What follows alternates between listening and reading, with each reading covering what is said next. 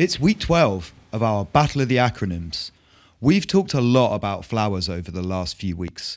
So this week, we're going to concentrate on vegetative growth. Both our LED lamp and the metal halide lamp are biased towards the blue spectrum, which is strongly associated with vegetative growth. Our LED, the SP110D, is sold as a dual spectrum with a blue spectrum bias.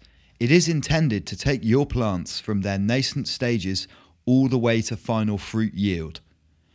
Over the past weeks of testing, our doubts have grown about the veracity of this claim. In terms of vegetative growth, the metal halide lamp has completely outperformed the LED, creating a larger, stronger framework for these plants. Both lights are sold to achieve the same results, but one technology has clearly outperformed the other, especially when you consider that this blue spectrum metal halide has produced so many flowers, and the LED, which is intended as a dual spectrum light source, hasn't.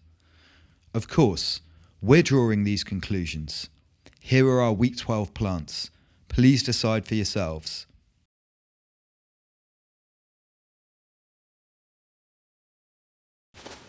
So don't forget to subscribe and check back next week for week 13 of the Chilli battle.